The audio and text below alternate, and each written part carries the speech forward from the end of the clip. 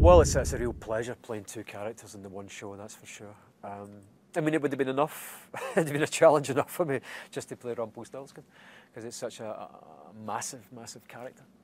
But having the chance to juxtapose that with someone like Mr. Gold, really, it's almost like bookends, you know, so it's wonderful. I've never done it before. I'd always seen people who'd done that in certain shows. Thought, I want to give a go at that.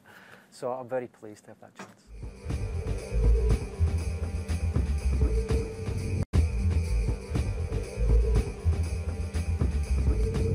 Now, do you have a preference with playing more the fairy tale character versus the modern day character?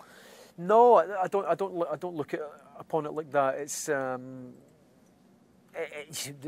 piece it's the piece itself. You know what I mean? It doesn't matter. I mean, I don't have a favourite of the characters. In other words, I think both these characters are intrinsically linked anyway. They're essentially the same person. And what I'm trying to do is to kind of explore the very boundaries of both these characters.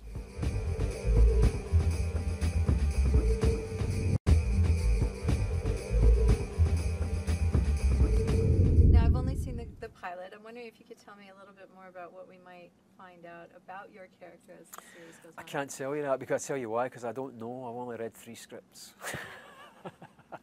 We're only up to number 3 and we're just about to start to shoot that.